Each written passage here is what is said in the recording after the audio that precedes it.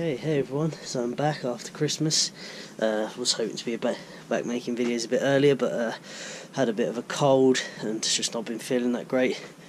Just, yeah, you know, a bit of a cold and blocked up and all that, so been resting, but I'm back to it now. Just had a nice delivery, got all my fittings, pipes coming on Monday, so well on our way.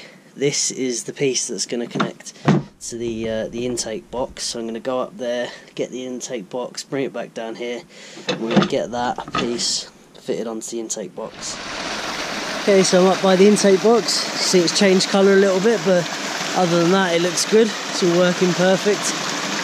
I need to fill in those sides a little bit like we spoke about before, but I'm going to take this off, empty it now, get that fitting attached to the bottom, and then we'll put it back in. And I'm waiting for the stream to die down a little bit so I can fill in those gaps, but it's just there's a lot of water in it at the moment, so it'll have to wait for now. Okay, so it held up pretty good. It's been a few weeks now. It has got this this very fine sand building up in the bottom of it. I don't know if maybe I should have a slightly smaller screen, or whether I should just put something in the bottom here to drain out the slush.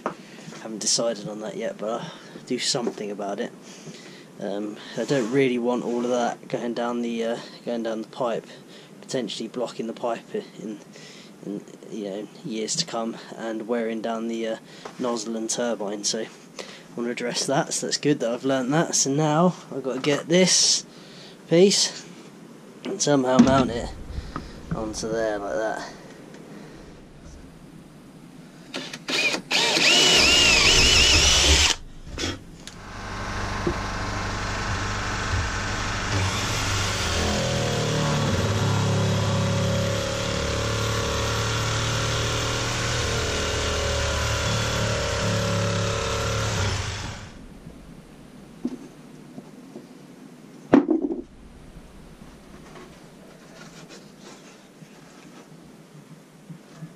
That will definitely become a problem.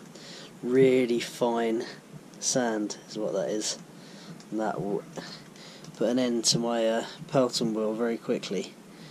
So don't know what I'm going to do about that just yet. I suppose that, I mean, the grain, they're so small, like it's such fine sand that I don't think I can get a filter small enough. Well, I can get one small enough, but I don't think I get enough water through it. So I'll have to see what.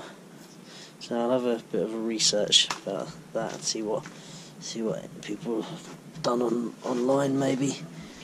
Alright, so that's what I've come up with. Is that hole is the size of that hole, and that piece is going to sit on there like that, and that is going to go squeeze onto there like that, so it sits flush and then bolts on through it all.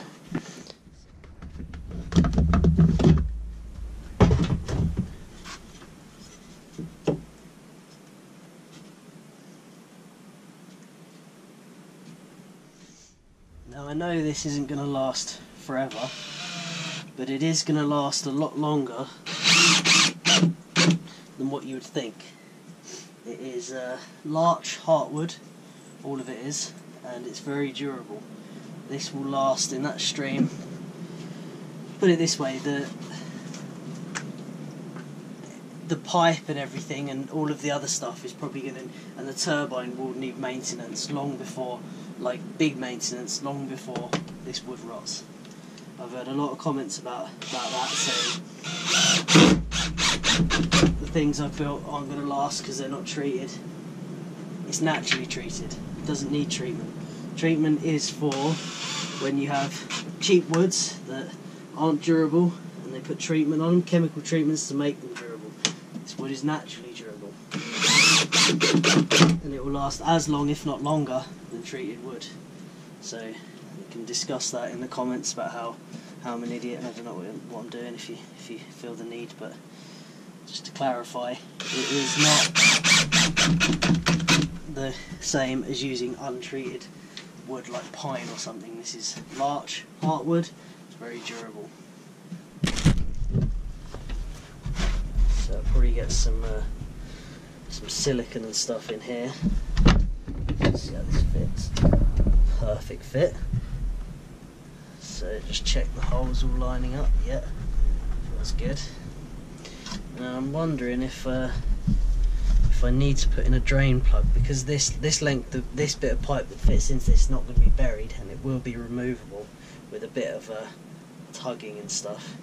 I'm wondering if I was to remove it, if I would be able to put my hand in there and clear all the junk out, which I can, but I'm not sure what that'd be like all underneath it and stuff, so I think a drain plug in the side is probably a wiser decision.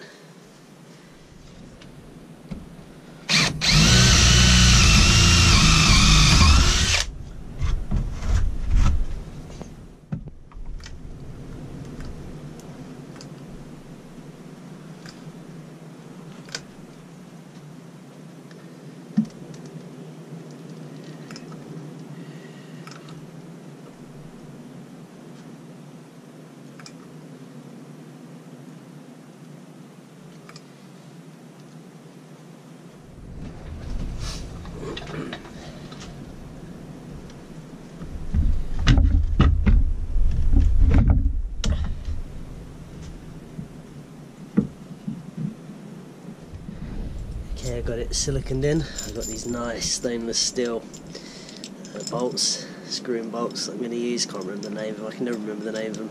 But yeah, with a nice big washer, stainless as I say, they're going to be perfect. So I'm going to get them in there, and then that's going to all tighten down, and that'll be ready.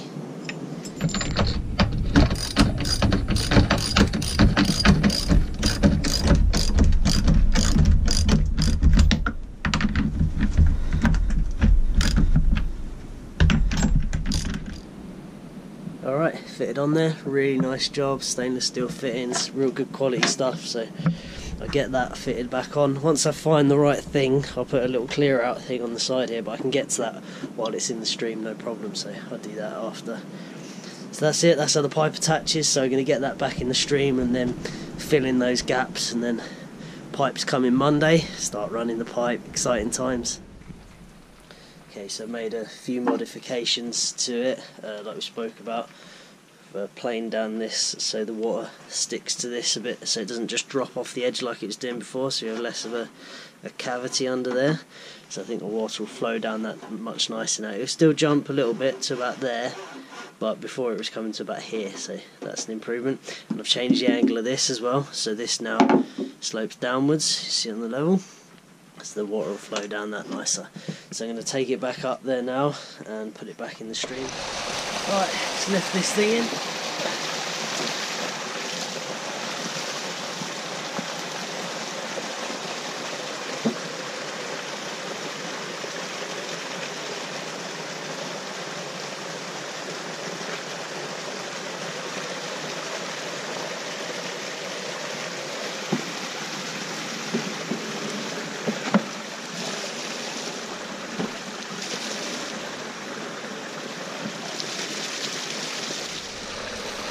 Okay, she's back in place, so looks to be working pretty well. I'm capturing lots of water, as you can see. A lot of water's being lost around the side still, but we know about that. That's going to be solved.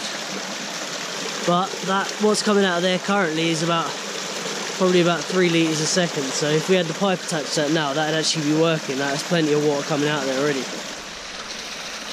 I've put in a bit of tarp to help direct the flow of water into the screen a little bit. I can't do much with it, it's just so much water, and other than like building a dam and diverting the water around, which I'm not really inclined to do, because I know the flow will drop down come sort of springtime, and I can do everything I need to do much easier then. I'm thinking that I'll probably just wait till then, and for now this is more than enough water coming through here. That's coming out of there, that's way more water than I can put through the turbine. That's a lot of water there. That's about 5-6 litres a second at least, probably more than that. So, and the turbine's only rated for 4, so I'm collecting more than enough water. The screen isn't clearing itself as well as I'd like, but I'm not sure if that's because I haven't got that pressure in it, which isn't pushing water up here, which means that it's continuously sucking rather than flowing lots of water over. So I don't know, it doesn't seem to be working that great for leaves and debris at the moment.